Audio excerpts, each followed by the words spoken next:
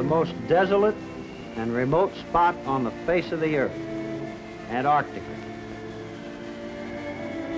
An ice desert of unspeakable cold, gale winds that literally take your breath away.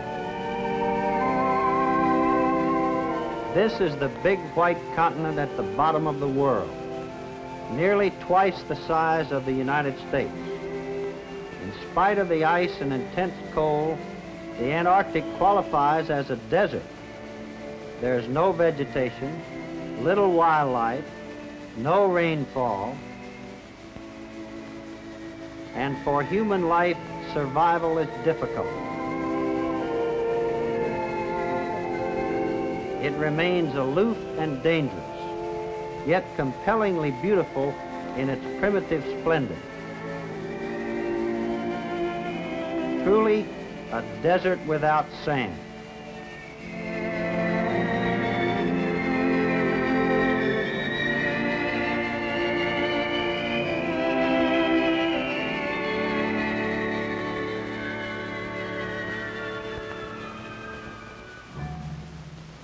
I'm Rear Admiral J. Lloyd Abbott.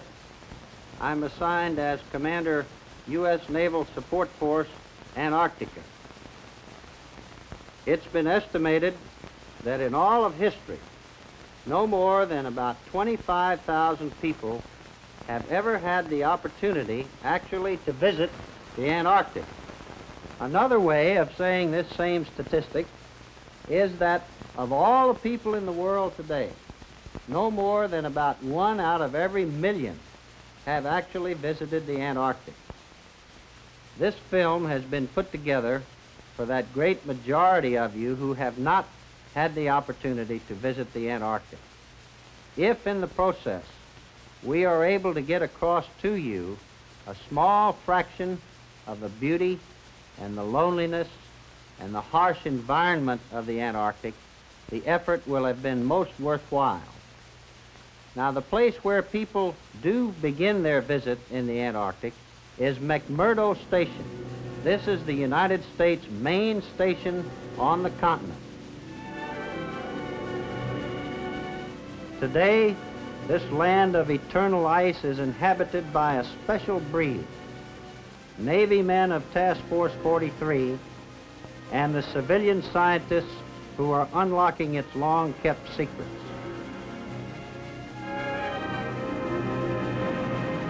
Task Force 43, in bare naval statistics, 3,000 men, 10 airplanes, 10 ships, 6 helicopters, and 10 stations scattered literally all around the world. A task force contributing to international cooperation, to a series of far-sighted scientific investigations, one which challenges the spirit of its men. It's especially appropriate that this relatively new American outpost should be powered by nuclear energy.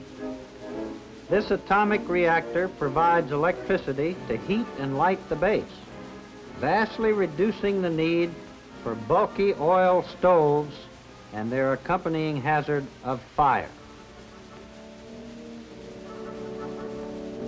A distillation unit, powered also by nuclear energy, produces enough fresh water to handle the needs of this small city.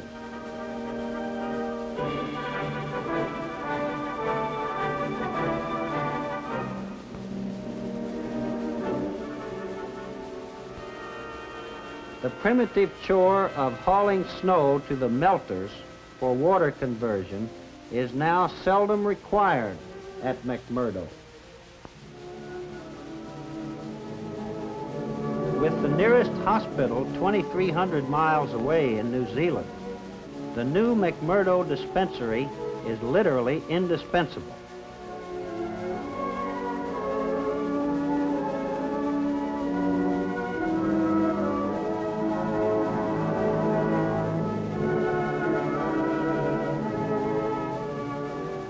Like in any small town back home, there is a church, a store,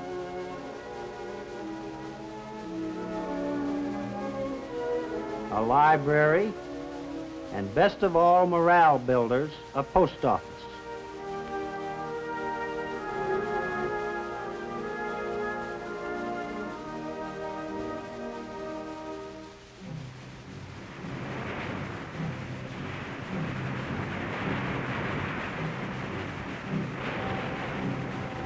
If any task on Earth requires continuous high morale, it's any job undertaken in the Antarctic.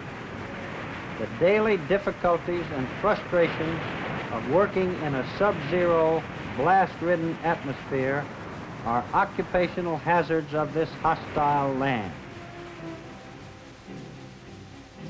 The well-equipped McMurdo Weather Station, which includes weather satellite tracking facilities, takes much of the guesswork out of weather prediction.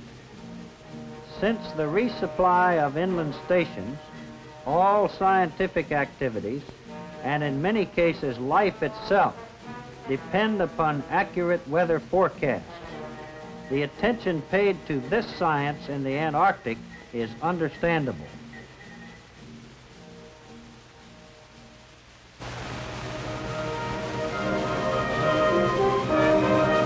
Williams Field, 7 miles from McMurdo, presents more hazards to the square foot than most pilots care to think about.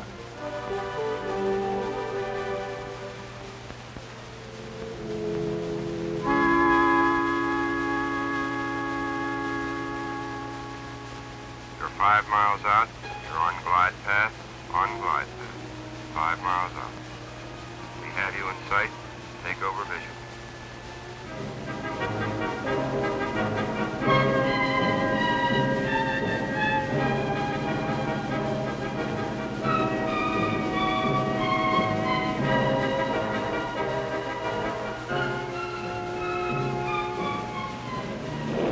But in they come on routine shuttle runs, an average of 300 flights a season, delivering enough food and supplies to the inland stations to last throughout the cold, dark Antarctic winter.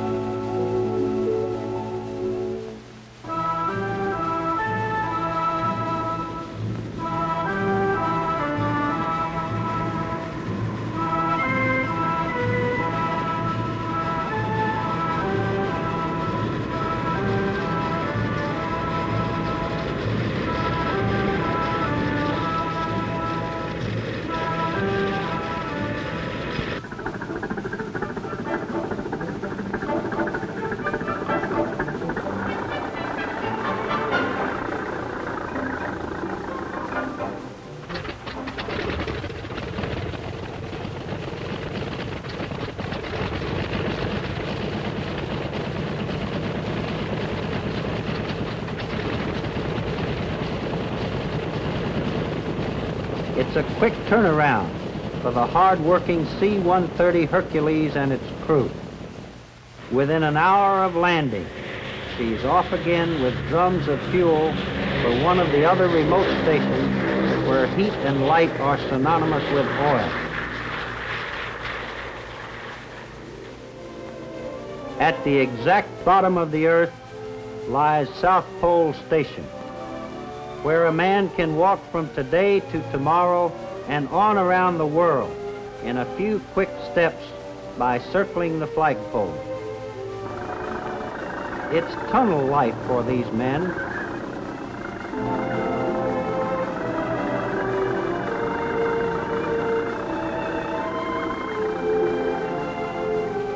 And the never-ending chore of shoveling snow into the melters to provide fresh water. Smoke from the galley promises good things for all hands on Christmas Day. The fixings for this spread were flown in specially as a kind of compensation for the disadvantages of being so isolated.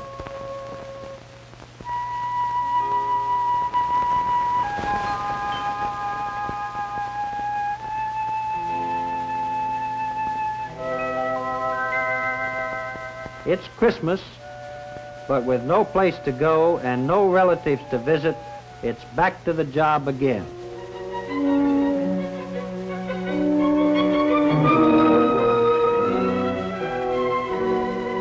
The close confines of life under the snow provide an opportunity to investigate human behavior patterns.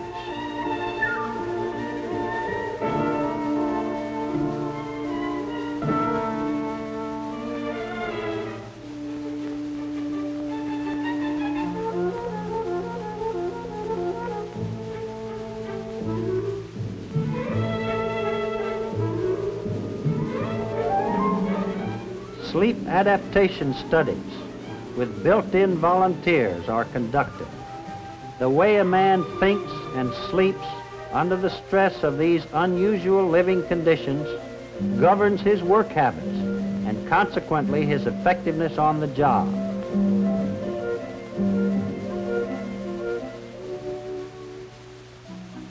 The instant magic of radio unites all Antarctic outposts. Weather reports exchanged between McMurdo and Plateau stations assure pilots a safe arrival and departure.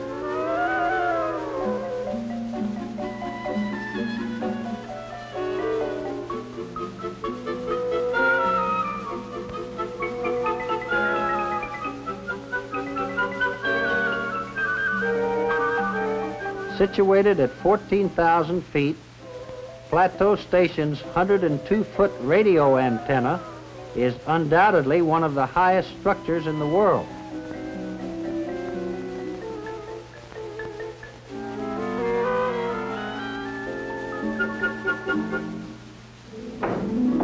In a spurt of building activity, one of the last James Way huts is completed at Plateau Station before the start of the wintering over period.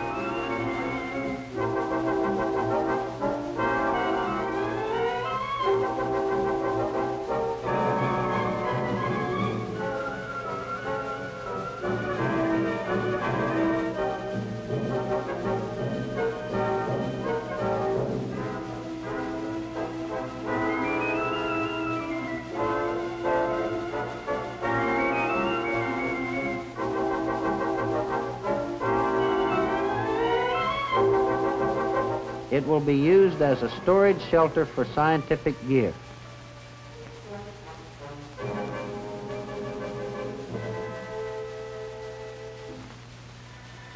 Taking advantage of the good weather at Birdland Camp, geologists on motor toboggans set out on an exploratory trip to a nearby mountain.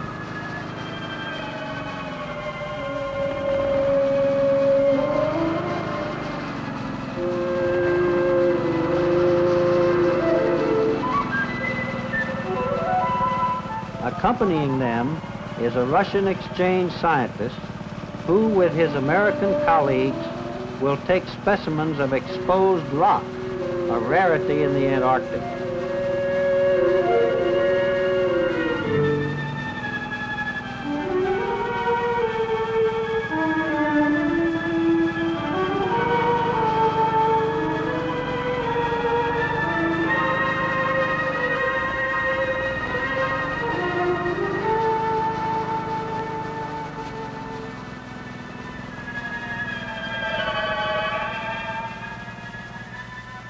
A peculiar and well-defined dark area in the lower foothills has excited the interest of the scientists.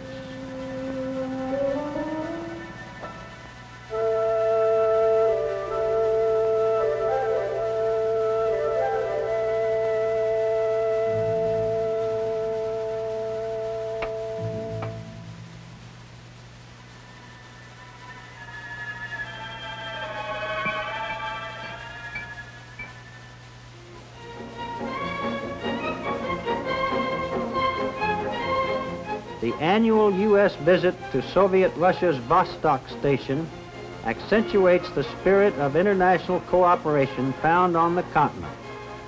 An American scientist spends a year at the Russian station exchanging technical information and providing a window through which the Soviets may catch a glimpse of American life.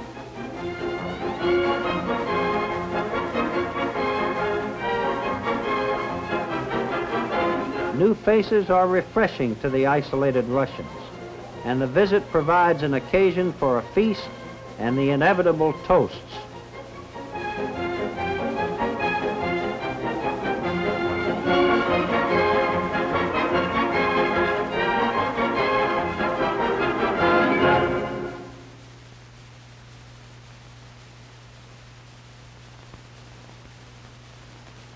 Reel 3 of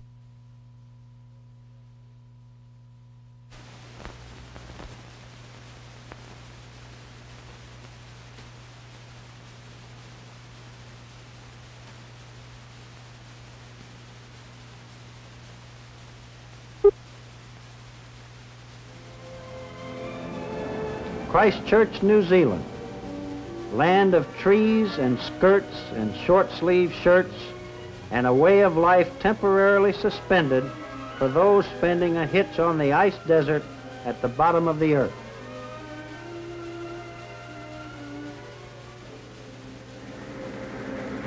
Here, too, is advanced headquarters for the U.S. Naval Support Force in the Antarctic.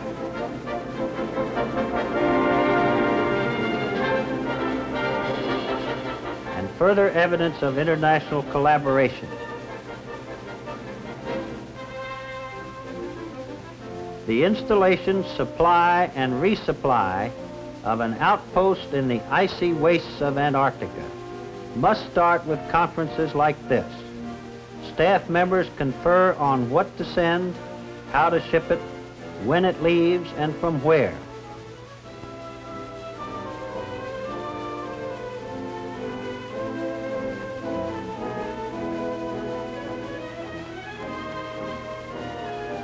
Every item shipped south, from toothpaste to tractors, is accounted for and allotted space on either an aircraft or a ship.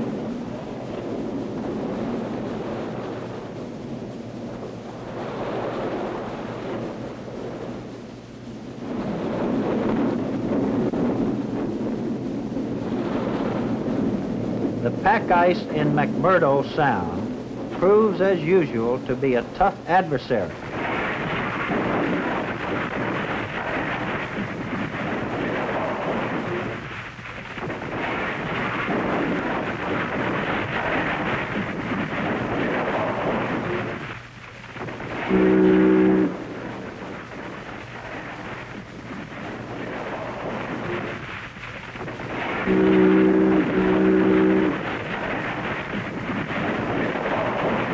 The U.S. Coast Guard icebreaker Glacier, with a New Zealand tanker in tow, eases her way to final mooring at McMurdo Station.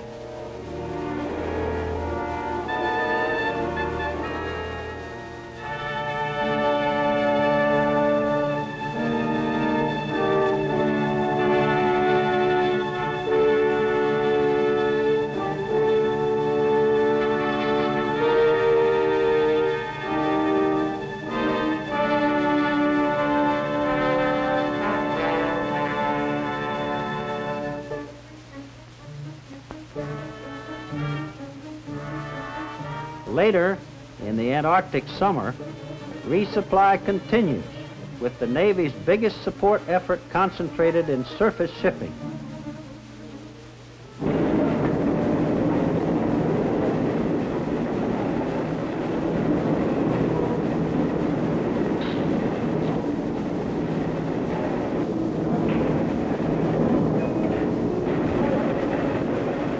Talk about Eskimos using ice boxes.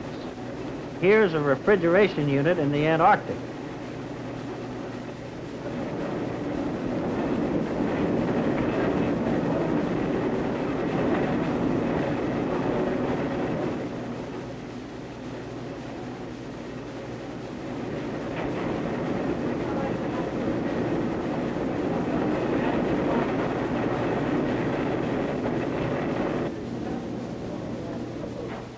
In a land where uncommon spirit is a common virtue, another achievement is added to the list. the first jet aircraft just landed on the ice when an Air Force pilot brought in a C-141 cargo plane.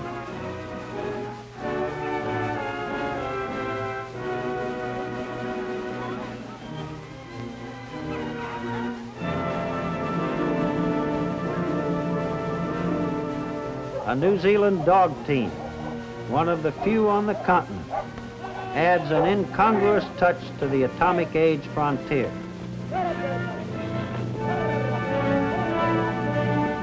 One of the most primitive, but certainly the best way to move cargo over the snow is by sled. This tractor train is carrying supplies, spare parts, food, and other necessities to survival on the last leg of a very long trip from the United States.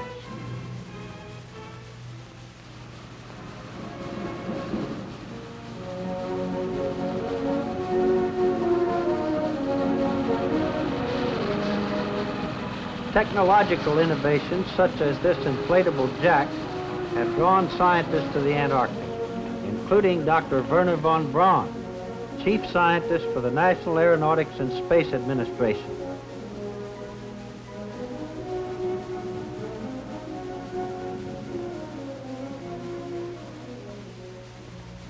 The surface of the moon? Indeed not, although the moon could hardly be more inhospitable. These dry valleys, with their shimmering heat waves, are unique on this earth.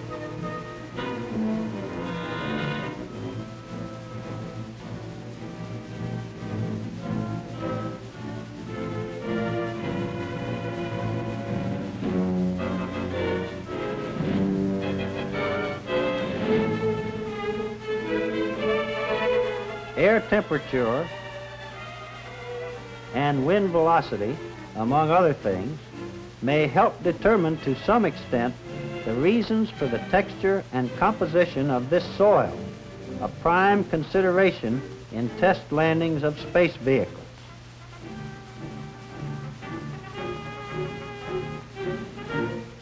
Soil samples collected from what could possibly be a future space vehicle test landing site will be analyzed at a stateside laboratory.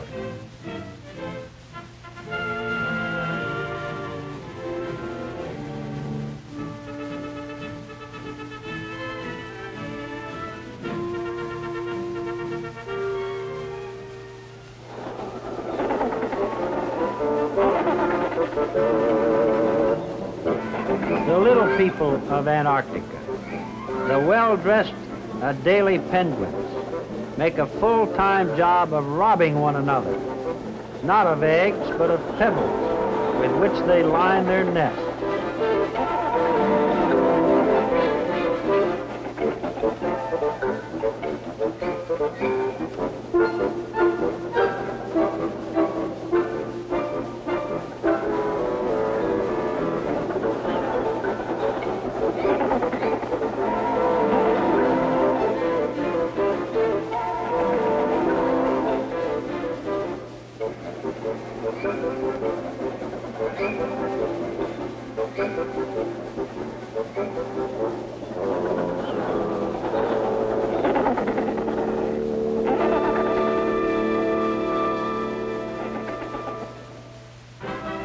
The human people of Antarctica spend their free hours a little differently. Instead of pebbles, they carry a football around the ice.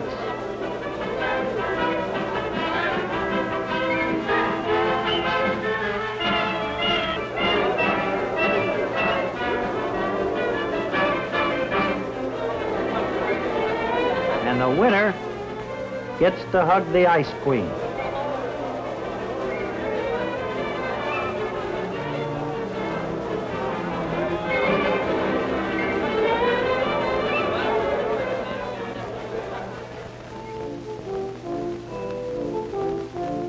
The Antarctic today is more than just ice and penguins and unbearable cold. It's men of many nations doing men's work. Peaceful, productive work. On the only continent where weapons of war are outlawed by treaty.